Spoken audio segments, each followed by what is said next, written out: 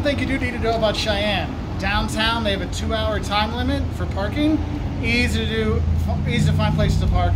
But if you go a little bit over, don't be surprised. You get a little pink slip giving you a $30 fine and a ticket you got to pay. So just have a heads up for that, okay? But I'll say, if you pay within, I think, the first 2 days, they knock $10 off your parking ticket. And the people are super nice. Just around the corner downtown. Hop in and out. Super friendly. So at least have that. But don't overstay the 2-hour parking, okay?